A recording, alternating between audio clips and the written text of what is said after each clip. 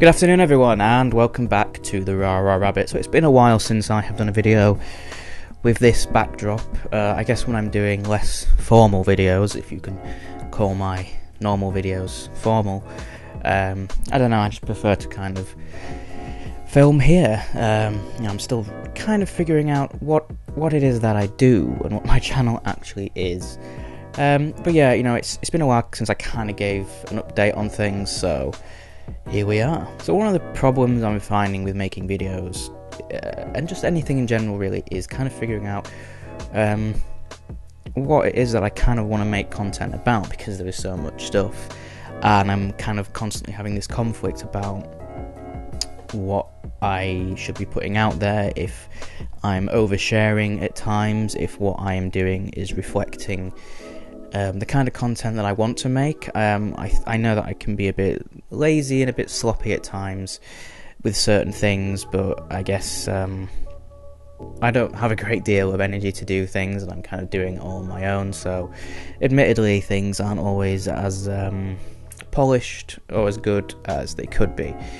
But with that being said, I wanted to talk a little bit more about how things are with the voices or the alters or whatever at the moment. I think one issue that I'm finding is that as much as I want to talk about these things, I still feel quite a bit of shame around it, and because no one's been able to kind of officially kind of tell me what's happening with me, part of me feels like I don't have the right to talk about it because it's not kind of officially recognised, if that makes sense. I'll kind of explain that more. So, for the last, at the very least 15 years, I've kind of had a lot of mental health issues, and a lot of that started with hearing voices when I was about 11, 12 years old. And when I started getting help with that one when I was about 14, initially I was referred to a service that dealt with psychosis, because typically voice hearing, it's kind of associated with different psychotic illnesses like schizophrenia, for example. But the issue was that they didn't really think that was what I was experiencing. They said that I was experiencing psychotic-like symptoms, and there were definitely things at that time that very much mirrored a psychotic episode. For example, Darren, the first voice that was around, he was very angry, he was very demanding, he was very threatening, he made threats against me, he made threats against my family or people around me. The kind of things he wanted me to do were very violent and aggressive, and if I didn't do them, then I would just feel ill all the time, because it was like he was in my body making me unwell because I wasn't listening to him, which is what prompted me to get help. I kept that a secret for a good 2 years, but I've always been very self-aware as well. I've always been very introspective and all of that. And I think because I could kind of rationalise my experiences, I could kind of look at them and challenge them. Maybe, I don't know, I didn't really come across as psychotic or schizophrenic, I guess. And the difficult thing here, which it's something that I've spoken to other people about, because I used to go to a voice hearing group, and one of the kind of common things that people would say was that they were often denied help because they seemed too smart, they seemed too self-aware, or that they spoke really well, kind of insinuating that it's people with lower IQs or people who, I don't know, just aren't as intelligent. It's these people that get unwell, and because we're quite smart and I guess outwardly we don't appear particularly unwell or odd, that we should just be able to handle these experiences fine. That's kind of what it seems like. So yeah, I had a lot of trouble trying to get a diagnosis, and then I think I briefly got diagnosed as having borderline personality disorder, but I personally kind of felt that wasn't right. I didn't fit with a lot of the things. I mean, the the list of symptoms for BPD is quite broad, and most people kind of fit into that to a degree. But yeah, it kind of felt, I don't know, it didn't fit with me. A lot of the stuff didn't fit, and I kind of went back to the psychiatrist at the time and told him that, and he retracted that diagnosis, which I thought was a bit odd. That it kind of just seemed like he was throwing anything at me, and but then we kind of looked at dissociative disorders very briefly. We spoke about dissociative identity disorder, and he gave me that as a working diagnosis, which means it's not official. It's not like officially on my records, but it's kind of like, we think that's what's the issue is, but they can't exactly state that officially.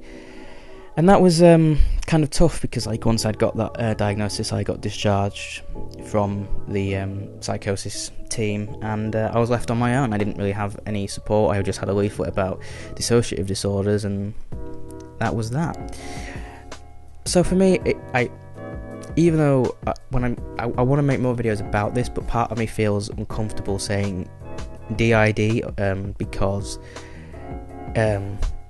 I don't have an official diagnosis. I kind of almost feel like I'm a fraud, that I'm taking up space from people who have an official diagnosis. That's just my own kind of guilt and shame and all of that leaking in there. And as well as that, it's like a heavily stigmatized disorder. A lot of people don't believe that it's real. Even sort of in the therapeutic community, a lot of professionals don't believe that it's real.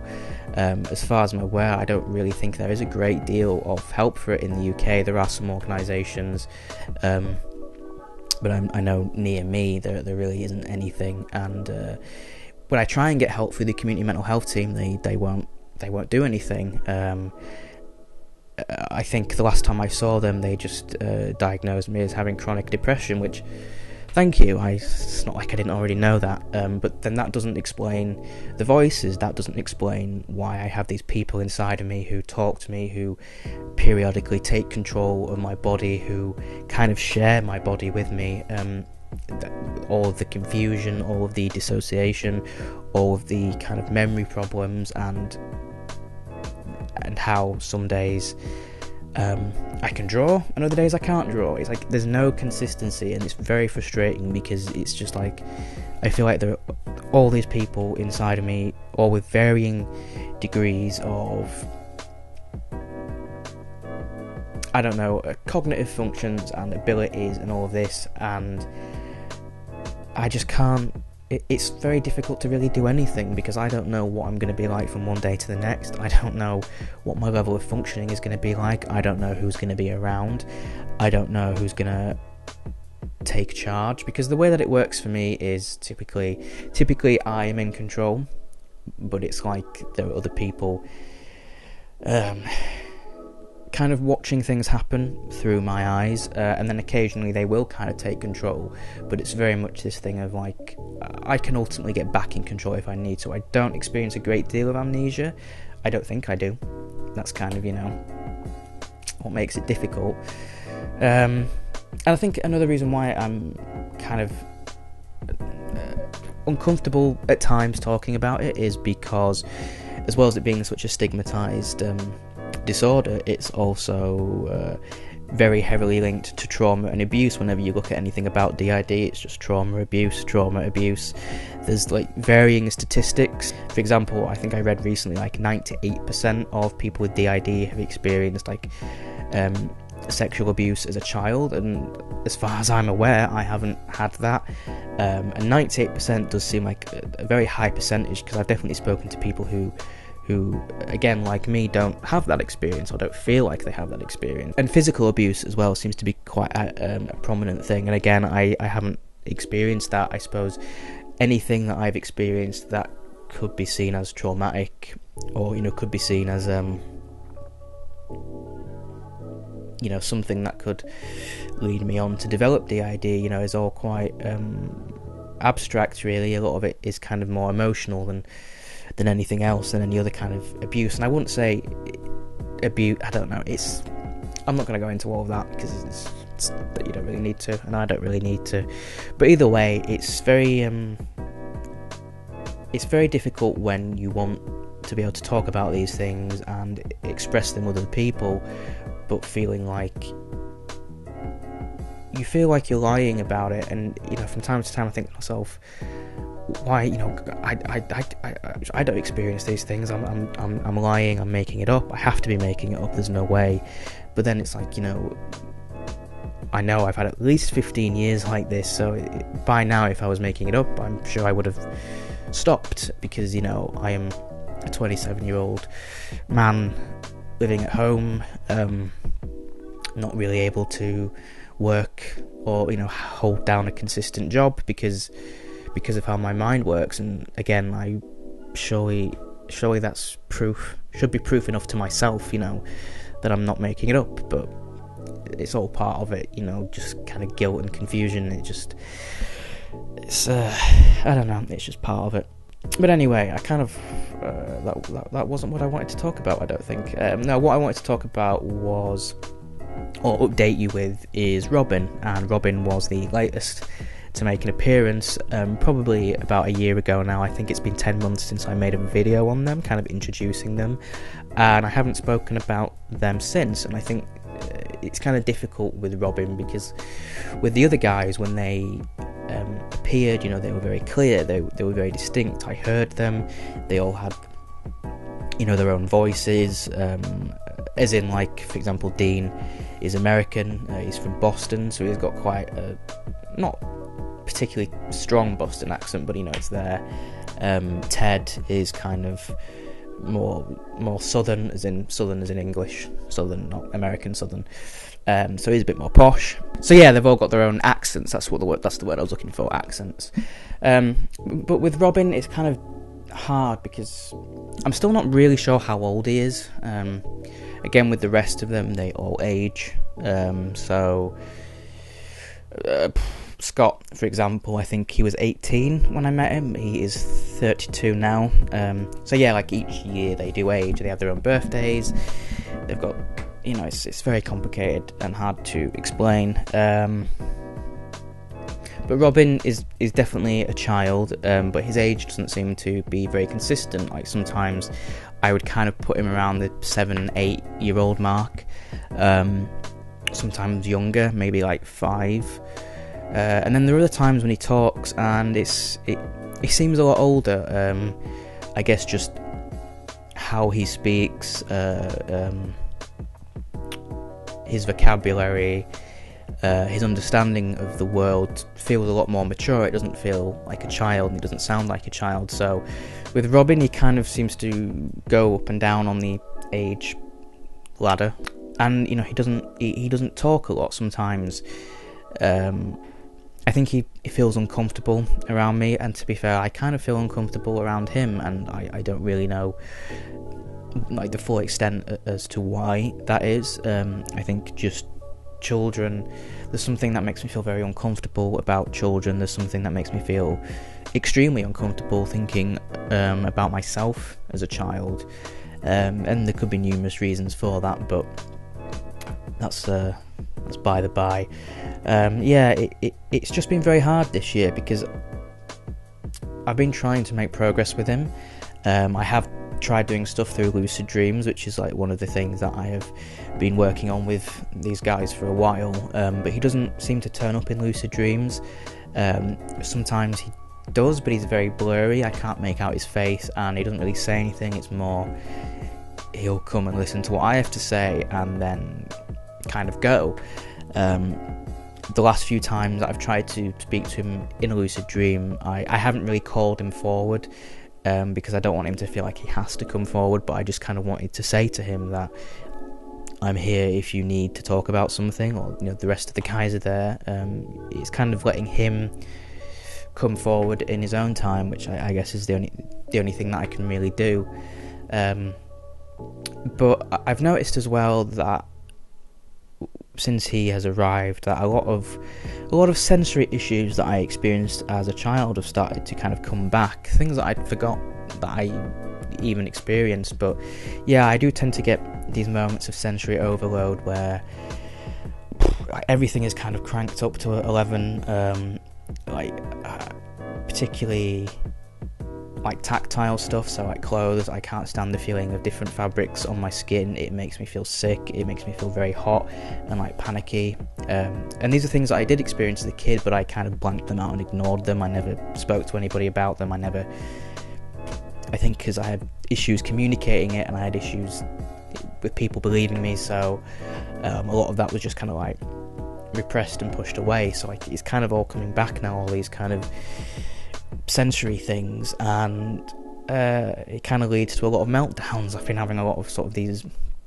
big emotional kind of meltdowns where all I can really do is kind of cry and just silently scream and just get, just feel very tense and wound up and just frustrated, and usually in these moments I do end up hurting myself. Like I'll hit myself, or I'll kind of scratch myself. I do tend to pull my hair out sometimes, not a lot, because it's a bit painful, but yeah, I definitely have. And just like, yeah, I don't know, in these meltdown moments, that's like the only thing you can do to kind of get through it. It's just, there's so much frustration, and talking about it now has made me feel very warm, and I think I'm going to stop. So yeah, that's hard. It's hard because I am trying to get on with my life. I am trying to find some consistency and figure out what it is that I'm even doing, and it's very hard to maintain a normal life when all of this is going on. So I'm trying my hardest to kind of keep like Robin happy, I guess, and to make him feel safe and comfortable. I've tried doing a few different things. I've bought some lights, because I personally really like colourful bright lights. Weirdly, that doesn't set off any sensory issues, but it kind of calms me down. I love colours, I love lights, and Robin seems to really appreciate it as well, so having those has kind of helped to just kind of calm things down, just to try and create a space where we feel safe and we feel comfortable, and just spending time with the cat. At least Robin likes the cat, so that's nice. Just trying to find space for him.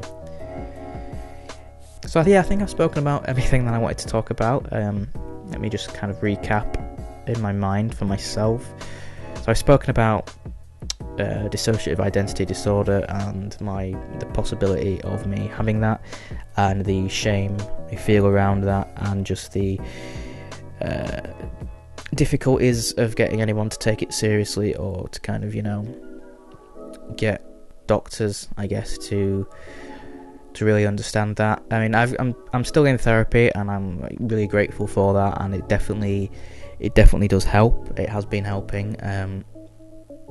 So I'm not completely on my own with it, but it's just frustrating when you just kind of want to get on with living, and